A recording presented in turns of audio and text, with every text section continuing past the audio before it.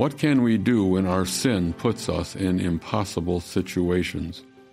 In today's episode of Doctrine for Life, Dr. Joel Beeke reveals God's mercy toward Abraham's foolishness in the land of Egypt in the second part of his sermon on Genesis 12, verse 17.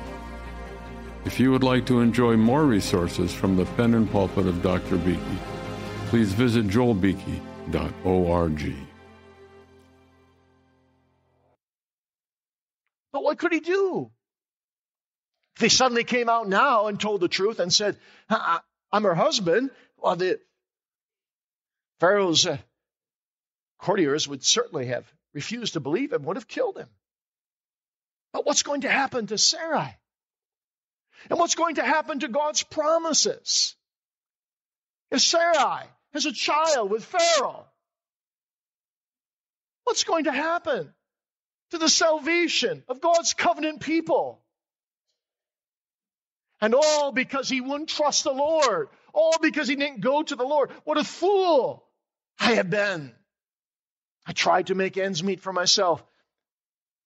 And I got myself entangled into an incredible set of difficulties. Abraham's trapped. He's trapped by his own lie. He's trapped in the land of Egypt. And there's nothing he can do. Can't get Sarai back. Can't go back to the promised land without her. Could do nothing. Do you know what it's like to have your sins get you in such a mess like this? To trap you? And then to convict you? It's because I didn't trust God. I didn't keep in touch with Him. I didn't ask Him to guide me. It's my own ingenious, self-protective plan that's destroying me. I'm my own worst enemy.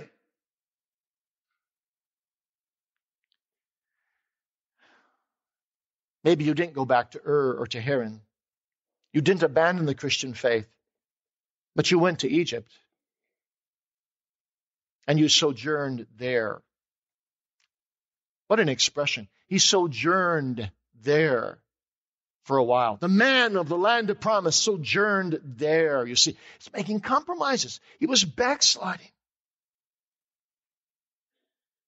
Now, some of you are backsliding all the time.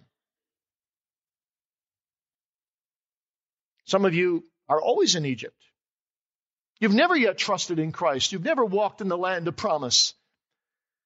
You've always tried to run your own life in your own way. And if you're honest, your life is not truly happy. It may not be in a complete mess, but it's certainly become entangled with unhappiness. It's because you're trying to do things without God. If you're 5 years old, or you're 16 years old, or you're 90 years old, if you try to do things without God, you see, you will destroy yourself. You will cause trouble. You'll make things worse. You'll mess up your life. Even after grace, we can mess up our lives so easily. Sometimes with one day, one wrong act. Even though we're forgiven, it can take years to get clear of the mess. You know what Abraham's life should teach us all here? Not to run ahead of the Lord. Not to go forward without Him. To seek guidance at every point. Trust in the Lord with all thy heart. Lean not to thy own understanding. In all thy ways acknowledge Him, and He shall direct thy paths. Well, how in the world did Abraham become disentangled from this miserable mess into which he brought himself? And the answer to that is both simple and profound. By God's faithfulness through the suffering Savior. Canaan's famine, Abraham's failure, God's faithfulness. How happy we are, aren't we, that this story doesn't end at the end of verse 16. But the three opening words of verse 17 mean so much, don't they? Such a relief. And the Lord. And the Lord. The Lord intervenes. The Lord comes into the picture. Most translations have it, but the Lord. Over against all of Abram's ways and connivings and sins and failures, the Lord comes. But the Lord. Abram had forgotten the Lord, but the Lord had not forgotten Abram. One-sidedly, graciously, sovereignly. God does not overlook his servant who had overlooked his God. God's plan for Abram was that he and Sarai would have a son. And that son, a line of promise would run through that son, and from him the Messiah would be born, and all nations on the earth would be blessed. You see, it's God's promise, and no foolishness from Abram is going to jeopardize the plan of God. And so God controls Pharaoh. He restrains Pharaoh from taking Sarai as his wife. He takes her into the harem, but he does not yet have a relationship with her. God preserves her purity and chastity. For good reason. You've probably been reading all these sordid stories in the paper lately about who is the father of the infant child of the infamous deceased Anna Nicole Smith. But you see, God keeps Pharaoh from this act with Sarai, so that there's never a question mark raised about who is the real father of the promised seed. God protects, so there can be no doubt. The promised seed comes through Abraham and Sarai, as God had promised. Suppose that Pharaoh had taken Sarai. Suppose that later she did have a child. Whose son would he be? You see, God acts in reaction to Abram's act. And God overrules Abram's act and saves him for the worst results of his own folly. But even as we see God wonderfully providing for Abram, we have to understand Abram is in the whole line of historical, redemptive plans and purposes of the living God. It's not just God preserving Abram. It's God preserving his eternal plan of redemption. This story isn't just about God's preservation of one man. It's the preservation of all of his elect. It's the preservation of his covenant. It's about your and my preservation, dear believer, even today. It's another important history, you see, in God's long historical redemptive stream of promised salvation. So then how does God intervene? Verse 17. The Lord plagued Pharaoh and his house with great plagues because of Sarai, Abram's wife. Now the word great plagues can also be translated great strokes or beatings, almost like a quick pulsation. Some commentators say these were skin diseases. We don't know for sure. But it was some kind of affliction, intense affliction. Whatever the blows were to Pharaoh and to his house, as one commentator put it, with machine gun rapidity, every blow struck them down to the point that Pharaoh said, something's wrong. Abram's God must be against me. He began to ask questions. Maybe he asked Sarai herself. And maybe she told him. We don't know. I'm Abram's wife. But anyway, he finds out the truth, you see. God opens his eyes. God intervenes. And Pharaoh then calls Abram before him. He says, what is this that thou hast done unto me? Why didst thou not tell me that she was thy wife? Abram receives a well-deserved rebuke from a heathen man. How humiliating is that?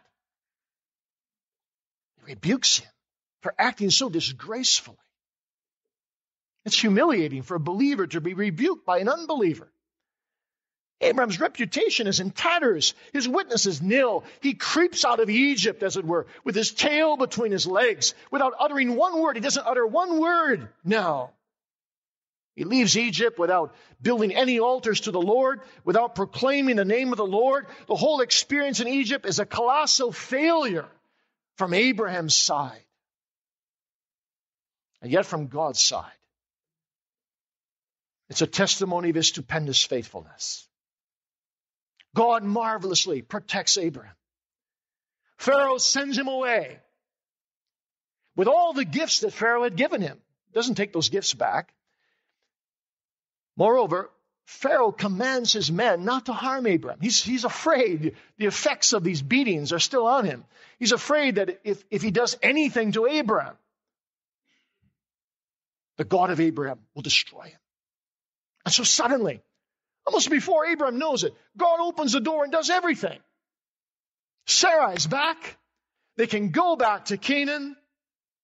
God takes care of everything when Abraham can no longer do anything. And in so doing, God preserves not only Abraham, but also his promises and his covenant and his redemption.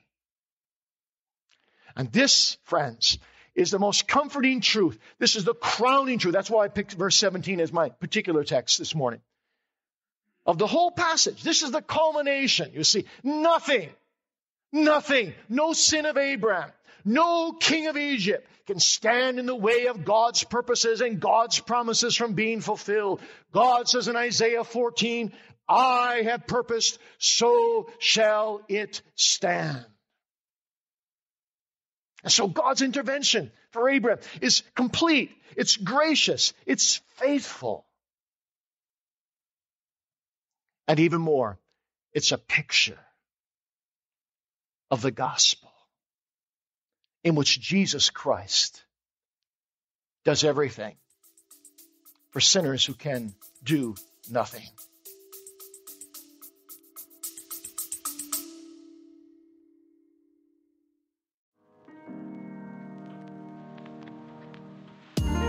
Would you like to deepen your understanding of Reformed theology?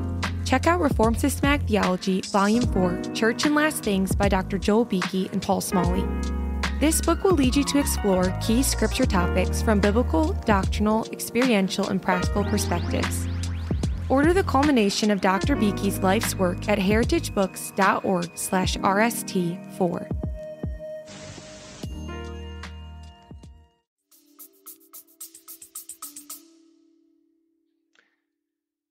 Some of you are sitting here this morning without the Lord Jesus Christ.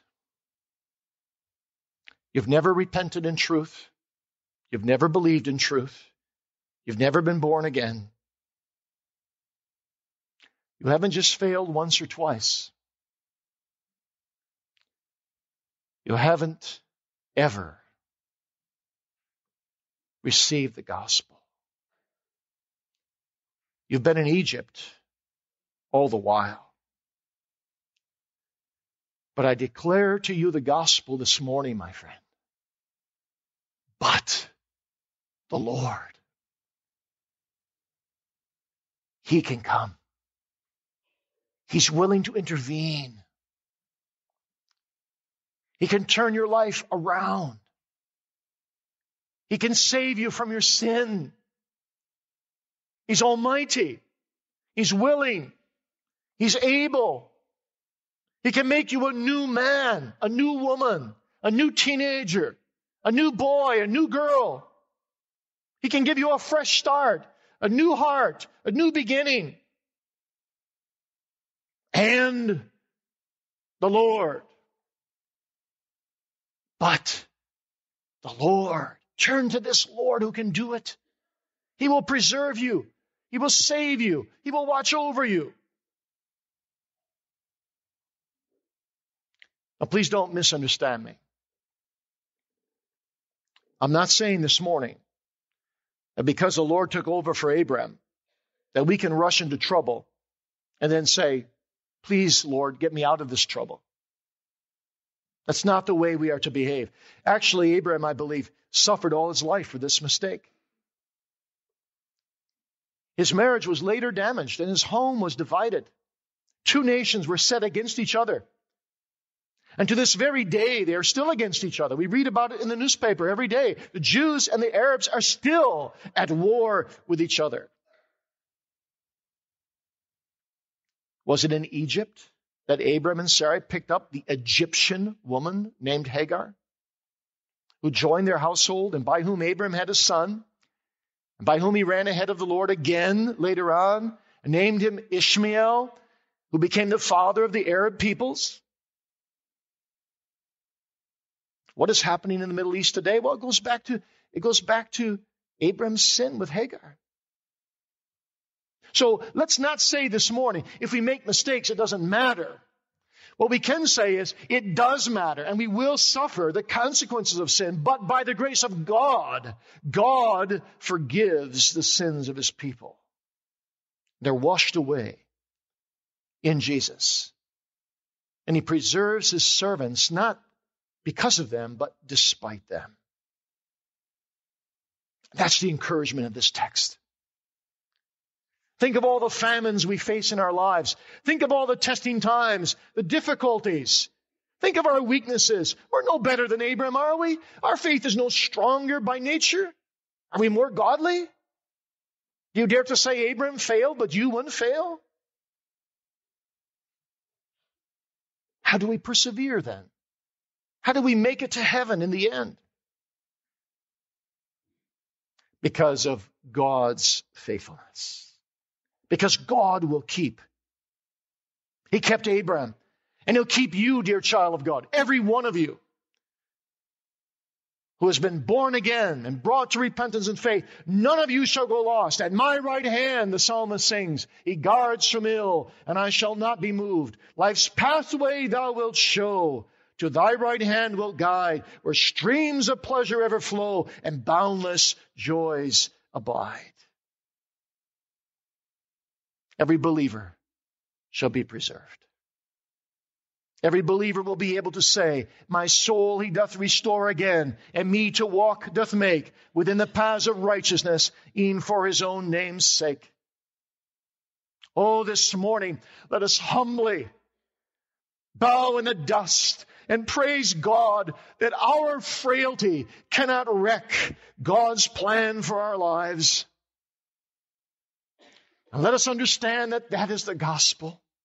That our weakness cannot prevent us, rather cannot prevent God from making us like his Son. Our instability cannot prevent God from bringing us to glory. They shall never perish, said Christ, for no man shall pluck them out of my hand. You see, it's God's faithfulness. That's the whole secret of the life of a believer. And do you ask this morning, but how can God be faithful? To unfaithful me, my backslidings deserve nothing but hell. I desire to be plagued forever by my sins, like Pharaoh was plagued by God. You're right, my friend. You're totally right. You do deserve, I do deserve, fully deserve to be plagued by God. But do you notice who God plagues? He doesn't plague Abram, he plagues Pharaoh for Abram's sake. Let me repeat that so it sinks in. God plagues Pharaoh for Abram's sake. How could he bypass Abram? Only because he did not bypass his son. God the Father plagued his son with the curse and punishment of your sins, dear believer, so that you could be set free Free the first time, free by renewal, free all your life, to be brought back from every backsliding way, to find all your hope again and again and again in our suffering, substitutionary Savior.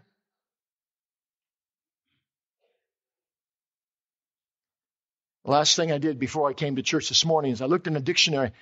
I looked up that word plague.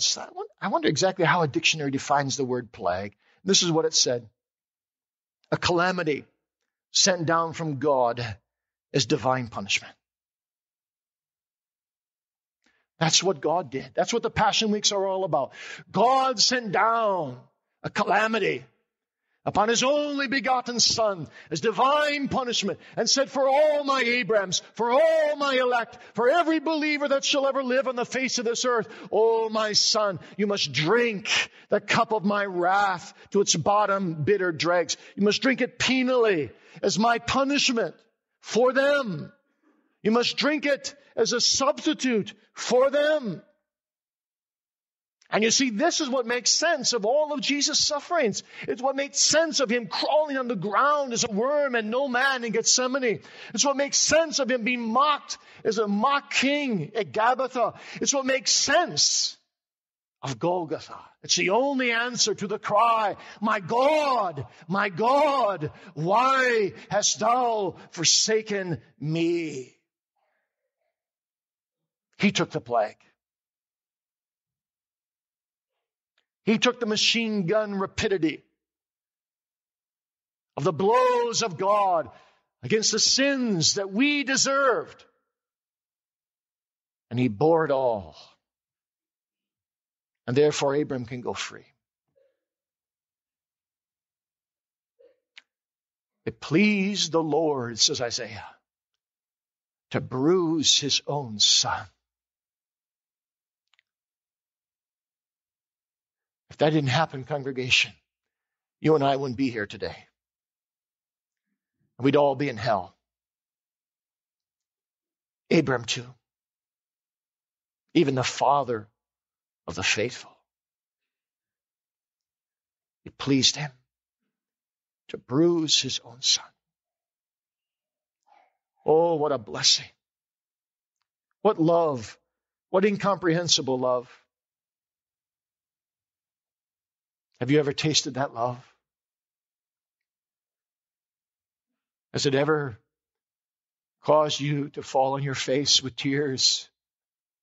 Say, Lord, I can't understand this amazing love. Thou wast plagued so that I could live in the land of promise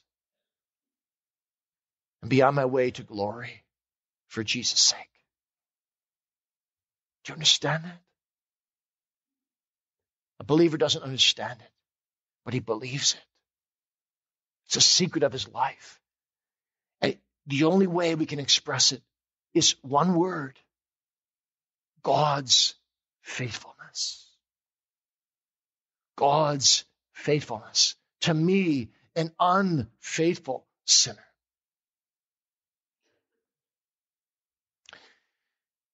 Let me close this morning by setting before you 3 important practical lessons for our Christian lives. The first is this: don't minimize your sin,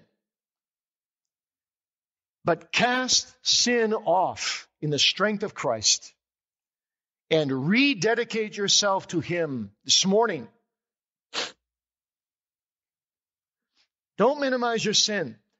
Cast it off. Hebrews 12:1. And rededicate yourself to Him this morning by the grace of God. How do you do that? Well, you think about this. God plagued His Son for my sin to preserve me pure. What a price sin has cost Him. Oh God, to surrender my whole life to Thee is far too small a gift. I can merit nothing, but certainly Thou dost deserve my whole life. And so I must return from Egypt. I must return from my backslidings. I must go back to where I departed from the Lord and rededicate my life to Him. And that's what Abram does. And you see that in the next chapter, in verses 3 and 4 of chapter 13. When he comes out of Egypt, he went on his journeys, verse 3 says, from the south even to Bethel, unto the place where his tent had been at the beginning, between Bethel and Hai, unto the place of the altar, which he had made there at the first. And there Abram called on the name of the Lord. God brought him back to where he was, back in the right way with God. And he starts again at the place of faith where he had departed, the place of consecration, the place of worship where God had met him, where God had blessed him. Oh, can't you see Abraham getting down on his knees there at that place saying, Lord, I'm so sorry. I've wandered. I've been such a fool, Lord. I've caused so much trouble for so many people. I've been such a bad witness in Egypt. I'm ashamed of myself, Lord. But thou hast been faithful. And here I dedicate myself again as a poor, needy sinner to thy grace and to thy faithfulness, and I start over again. That's what we need to do. Do you need to come back to Bethel this morning? Have you wandered from the Lord? Small way, perhaps, or a bigger way. But you've lost touch with God. You've trusted in your own cleverness. My friend, it's all going to end in tears. Till you come back to God. God calls you back this morning. Back to His grace. Back to the altar where you once were. Back to His faithfulness. Because of the Passion Savior who earned the right through His sufferings to bring you back. Start over this morning. Looking to God. Commit yourself afresh. Thank you for listening to Doctrine for Life with Dr. Joel Beeke. If you were encouraged by this episode and would like to hear more, please consider subscribing and sharing with a friend. To enjoy more resources from the pen and pulpit of Dr. Beeke, please visit joelbeeke.org.